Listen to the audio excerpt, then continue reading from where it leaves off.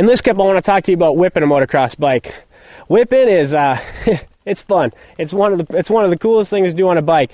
You talk to a lot of freestylers, you know, with everything these days, with backflips and all that stuff, they always kind of return to the old school whip, and it really never ceases to amaze. So, how to whip a motocross bike. Kind of similar to scrubbing, but there's a few differences. When you're whipping a motocross bike, kind of real neutral when you're jumping in the middle of there, still on the bottom of that jump, you kind of like to angle it. Makes it a little bit easier if you angle your way up to the jump.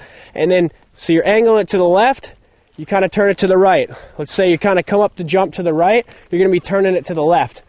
It's that same motion, but basically what you're doing, instead of more scrubbing, where you're kind of rolling your tire over, whipping, you're in a sense, you're leaning off the bike as you're going up the face of the jump. Let's say you take a slow motion picture of it sometime, and you see a picture in a magazine of a guy just about to whip it as he's coming off the jump. He'll already be something similar looking to this, because he's already leaning off his bike, getting his bike ready to whip it. And that's also the part where you can see do like a frame whip or something. You're going to be seeing the bottom of their engine.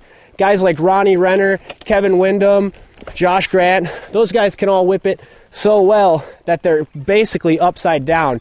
In fact, in the picture, it almost looked like a backflip because they're so vertical or inverted. So, it's a whip.